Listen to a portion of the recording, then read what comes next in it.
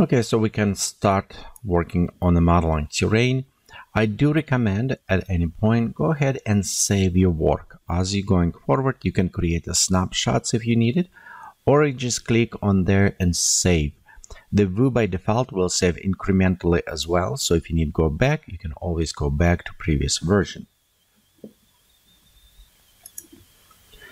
Okay, now we're going to zoom in, adjust. And from our paint tools, we'll just simply select rise. We don't need three-dimensional. One is important to will work. It is with the flow.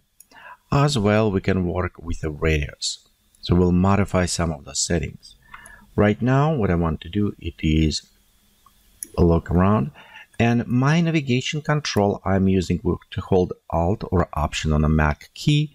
And you can have it left button or middle button. Middle button allowed me pan left and right, and the left button allowed me to rotate around. As well, I have a scroll button, which is I can zoom in and out. So using those ones, I can kind of manipulate with my position. And what I need to do, it is take my terrain and kind of start erasing up. The things when you start erasing, you always may have a problem to going too high and going over edge. So what to prevent this, we want to go ahead and enable our show clipping plans. We'll take our top one and we'll bring it all the way down to the level of the house about. So we'll bring just maybe around right here. And you can see it's kind of edging, so we know our terrain will go this area. One other things we want to enable right here, click constraint to clipping range. So we'll check on this and now see what's happening. When I model, it is will go just only to this level and won't go higher. It will look flat, but it's okay. We'll fix that flatness a little bit later. But right now I know my terrain right here will be right size and won't go over. So I'm going to add some of this terrain around here. Okay, also let's place it. So this is I'm creating base for my terrain. I'll have a path maybe going this direction again if the from camera point of view. Okay, we'll also want to increase something on the back. And let's increase around here. So we can always go increase radius for our brush and just go on the back and increase add kind of right here to our terrain.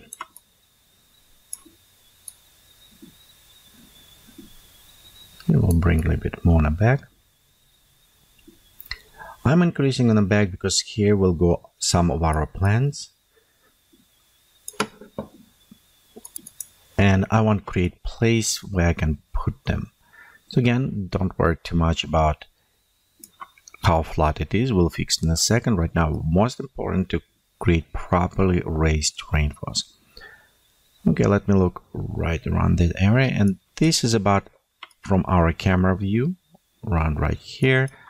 So we'll have it like the path will going around towards the camera, probably around here. I need to add a little bit more. As well, we'll have it some water and rocks maybe on the side. For this, we'll go decrease the radius for our brush. And we'll just go increase going pathway towards the camera.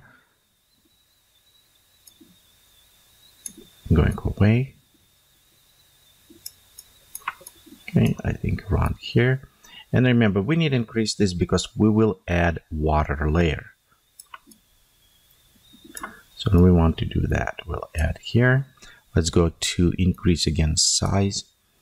At this point, you don't necessarily need to do exactly the same what we're doing at our scenery. However, what you want, it is up to your creative view. So you can change how you like it. You can add more details. You can add some hills in the area. But right now, idea of this is just to create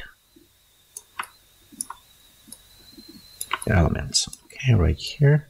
And you know what, maybe with a path we'll do a little bit different.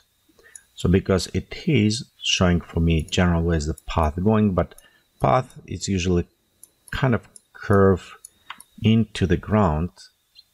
So we'll have it right here a little bit hill, it's going down, but right around that area we need a little bit curve in the path. So we'll do that, like, okay, around here.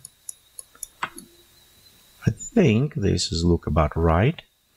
Maybe add a little bit more height on that area. Okay, we'll have nice water and rocks going. I think this is about right. Okay, so at this point, let's go ahead and click Save Our Work. We'll take our clipping area, move all the way up, and disable for now. So now we don't restrain by that clipping area.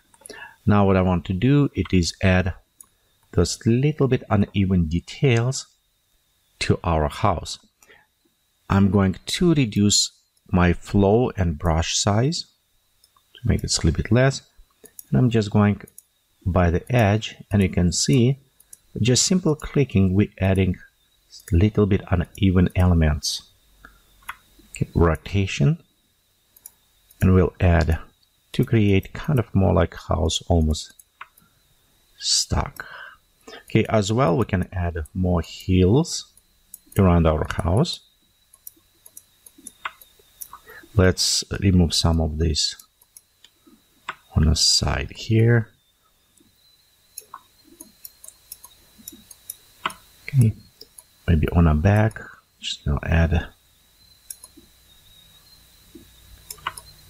elements of the hills.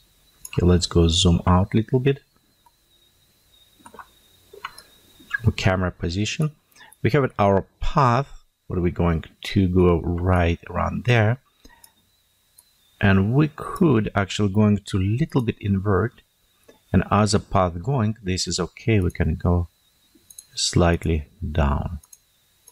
Just add a little bit more effect to the path.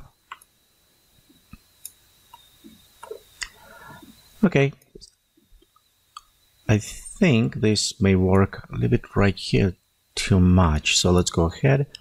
As invert, we'll increase brush, and we'll just take a little bit reduce on this size. So when we look up, kind of have a little bit more interesting look to the water. And I think almost path look okay, except can paint right there the our path. Okay, so let's go click OK on this point. That is our house with the camera. We can take our position, our camera, little bit to readjust, again eye level, and we'll maybe going to move slightly to the right, something like this. I think will look nice. Okay, let's go ahead and click render. I want just preview, see how my basic terrain is looking, and overall I think the modeling looking okay. Basic shape. So I want to create a path going from this area up, and this is what we're going to do, start working on some texturing and creating path and other elements that can go from our house towards our camera. So we'll go to do this in the next tutorial.